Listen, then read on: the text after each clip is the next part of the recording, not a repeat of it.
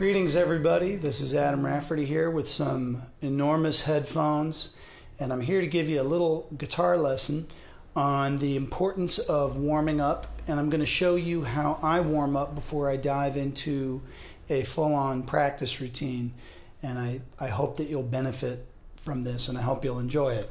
I'm going to use some index cards because I wrote out a couple little pointers, and of course I don't have a teleprompter here in my apartment, so please bear with me. One thing that, especially if you're a guitarist and you're working on solo arrangements and maybe you take lessons or maybe you're just learning off the internet and YouTube, something that you often need somebody to show you is the importance of a warm-up routine.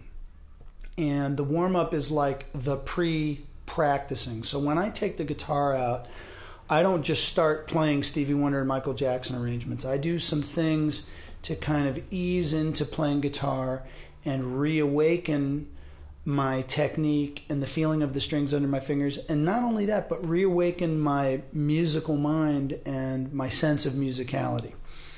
Now, as far as warming up physically, athletes do it, dancers do it, vocalists do it, and instrumentalists do it. Especially if you've ever seen trumpet or trombone players, they've got to warm up their lips and do all this kind of stuff to get loose lips and warm up their, actually temperature-wise, warm up their horns so that the pitch is proper. A basketball team wouldn't go from the locker room and run out on the court and play a full-on basketball game without doing some light warming up, light running around, light jump shots to get the mobility in the joints and muscles and tendons and everything flowing. Okay, now I really do this. If you were to ever see me pick a guitar up, especially when I'm on tour, first thing I do in the morning, I get the guitar out of the hotel room and I'm doing the warm-up, pretty much exactly what I'm going to show you, pretty much exactly. Okay, now as I said, it's not only a technical exercise. You've got to immerse yourself musically in the meaning behind what this is. And a mistake that I made for many years was thinking that technique is just something I can get perfect and then I can magically add either feeling, whatever that means, or groove later.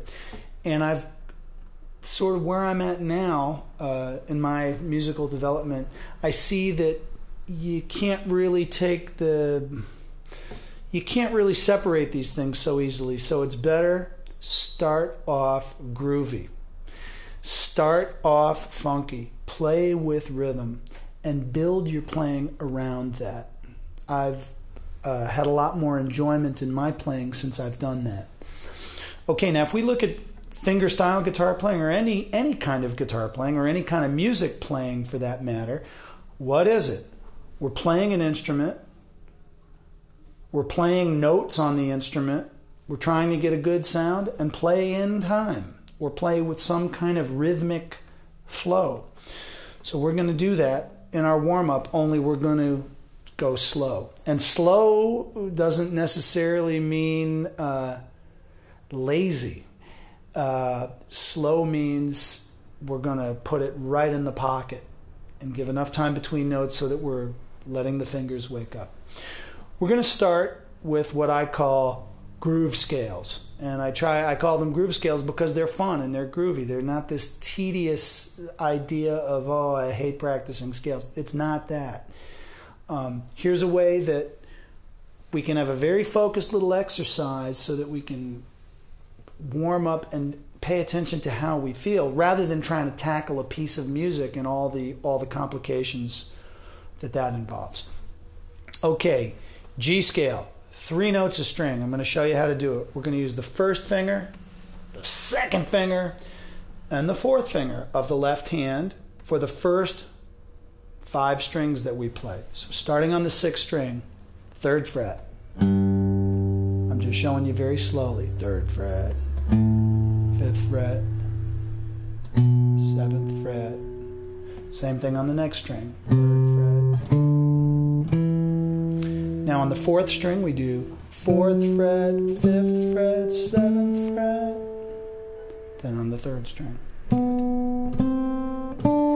When we get to the 2nd string, and this is going to be the last string of this scale, we go up to the 5th fret with the 1st finger, and we're going to do 1, 3, 4. Okay? For this exercise, I'm using a flat pick and I'm using all downstrokes.